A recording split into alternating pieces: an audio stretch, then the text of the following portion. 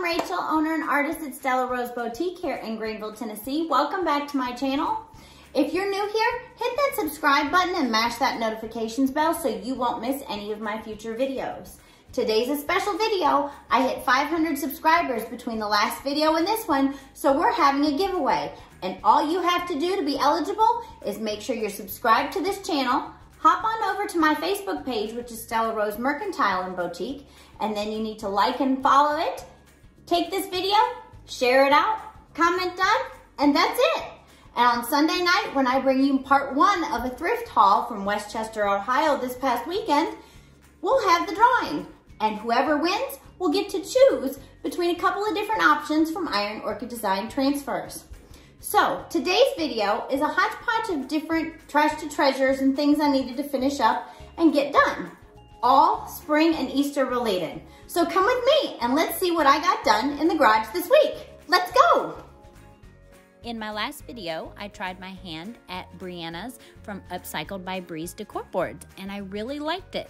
So I'm participating in some of the local craft fairs this spring, and I am making some batch items for me to bring to the craft fairs. I had an appointment up in Morristown, Tennessee, so I stopped in at the Goodwill.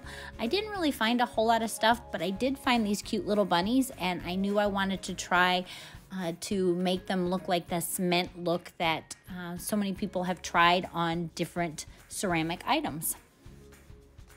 I took out my DIY letterpressed gray, which is the darker of the two grays, and I painted the bunnies. I didn't like the way the outcome was once I dried them. So I then took out the lighter gray, which is called Gravel Road by DIY. And I added some salt wash to it to thicken it up for the texture.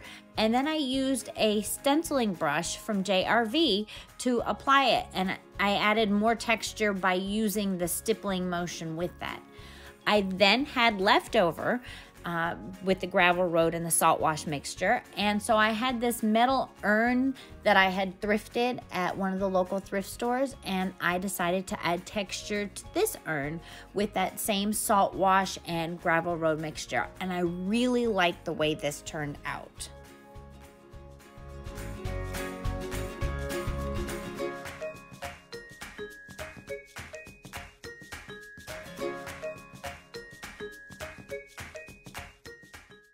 I then knew once I dried them both, I wanted to add white wax to it, but I wanted to try it in two different ways. I usually always put clear wax over everything first, so I have that security blanket, but I didn't this time with the bunnies. I applied directly to it the DIY white wax, and then I wiped it back. I like how they turned out. Not bad for my first time using a salt wash mixture to make a cement look. And then I did the clear wax over the urn. I did that first, and then I added the white wax to it afterwards. And I really liked the way the final outcome was after I added the white wax and I wiped it back.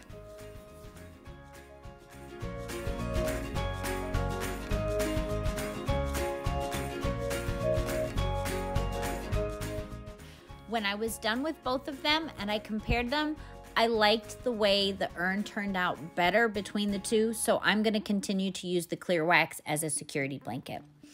Here is two pieces of a bedpost that I had painted a while back and I never finished adding anything to it. So I'm finishing up this project here. You see me here. I was dancing around listening to music with Alexa in the garage as I was figuring out how I was going to stack them and make the chunky candlesticks.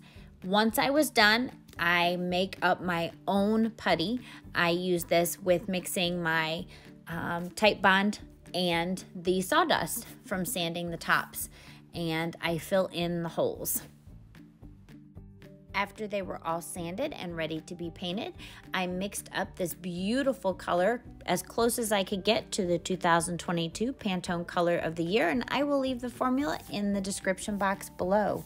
I then sealed it with DIY Big Top, and then I made this beautiful sage green. I used the skeleton key, and then Brianna used the liquid sunshine, and I decided to try it with the darker yellow, which is our queen bee, and this is what I got for the color. It's beautiful. Then I wet distressed it and sealed it up with Big Top. You see me here marking these circles on the eggs. These are the dyeable eggs from Walmart that I bought, and I'm drilling a little hole in them to crack it so then I can use the scissors to help cut out the holes. And the reason why I'm cutting out these holes is because I have a spindle that is left over from a chair that I had taken apart. I'm using that as the support in the center, see? And once I've got the top hole for the egg, then I made the bottom hole so that it would slide right through. The wood here that I'm cutting the rounds out of came out of my shop. It was a salon previous to me being in there, and they removed the plumbing, and this was covering it up. And of course, I'm not gonna waste the wood. I absolutely can repurpose it, and this is exactly what I'm doing here. I cut the rounds out, and then I sanded them down, and I got that paint off the one side. Then I marked the center of each one of the rounds so I would know exactly where I wanted to put the spindle in. You see me here holding the spindle, and I was holding it so that when I used my air nail gun and I went and shot it in there, I wouldn't have it go through. If I missed it, it wouldn't go through and hit my hand. So that's why I wanted my hand out of the way. I did miss it a little bit, and I split the wood and I had to redo it. I tried gluing it, it didn't work. So I just went and cut another one because I have a bunch of them left over, and I reattached a new one and it worked just fine. I then now have the eggs here on an additional little spindle so that I could paint them. When I went to paint them in the last video, the paint didn't adhere very well, but then I found once I added a coat of DIY paint first, they worked much better by holding the Bohemian Bright colors really well. So I painted it first with a coat of beadboard by DIY, and then I painted them with these beautiful, brilliant Bohemian Bright colors from DIY. You see me here assembling the little egg risers, and then once I put the top in, I glued it, and then I put the nail in with the air nail gun, and then I filled the tops in with the putty that I made from the sawdust and the tight bond glue. I painted the rest of the round in beadboard white, and then I went and used the Bohemian Brights, and I made lines all the way around the outsides of the rounds on the top and the bottom, and I doodled on the eggs. I meant to record this, but I was on the phone with my little brother, and when we hung up, I was done. So I videoed here the final result. I wasn't done tinkering in the garage yet. Earlier in the day, I was looking at Pinterest and thought these bunnies were absolutely adorable, simple and adorable. So I looked around the garage, and I had some leftover dog-eared picket fence pieces. So I used those and I cut them up, and I cut out the outline of a bunny, and then I used my bandsaw and I cut around the outline. Then I took it to my belt sander and I sanded all the edges and both the flat sides because it was rough cut. I didn't want to end up with any splinters, and I didn't want anybody else to end up with splinters from it. Once I was done, I used it as my main template to make the next bunny. I then got out my milk paint, and I used equal parts of warm water, and I used Window Pane by Sweet Pickins Milk Paint. It is an off-white color.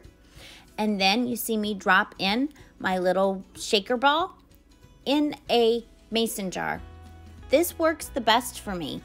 I love it. It doesn't have any chunks in it. See the creamy consistency? Looks like a milkshake. Works beautifully every time. So I painted the bunnies, both sides, in Window Pane by Sweet Pickins Milk Paint. I did not use any extra bond in this because it was a dry raw wood. I then dried it with my heat gun, and then I hit it with 220 sand grit paper, on all the sides and around on the edges to give it a slight distressed look. I then used my Sweet Pickins beeswax in clear and sealed them all up. This wax smells amazing. And then when I was done cutting out those rounds for those egg risers, I had a little bit more scrap wood in those pieces and I cut out egg shapes. I painted them with the leftover window pane paint that I had left over from Sweet Pickins milk paint.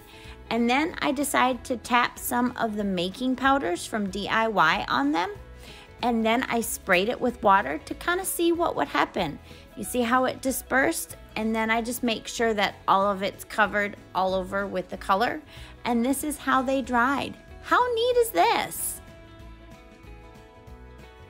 I sealed those 3 eggs up with the top coat from Sweet Pickins milk paint, and then I had some of that left over, so I added some of the New Year's Eve, which is the gold making powder from DIY, into the top coat from Sweet Pickins milk paint, and I used that to seal up the other 3 eggs. And my last project for this video is I asked my daughter's mother-in-law if she would take some of the drop cloths I've given her and make some carrots for me. This idea, though, came from Miss Linda Purdy from Second Chance Vintage and Decor. I'm going to link her Facebook page below. Go check her out. She is crazy creative and talented. I started painting it with fire starter and I didn't like the way it was going on.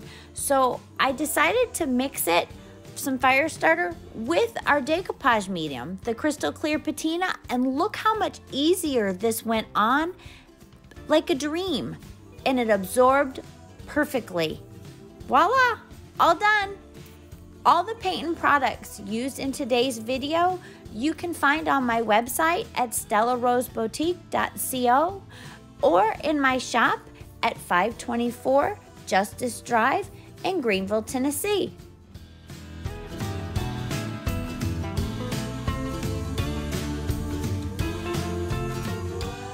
If you like this video, please give it a big thumbs up. Make sure you've hit that subscribe button and hop on over to the Facebook page and like and follow and share out the video so you can be part of the IOD giveaway on Sunday. I have started my own Stella Rose, a creative group. The only rules is that I ask you to be polite. Please share all your work. It doesn't matter who you buy from or what products you use. I just want everybody to enjoy each other's creativity. Thanks for watching. Bye.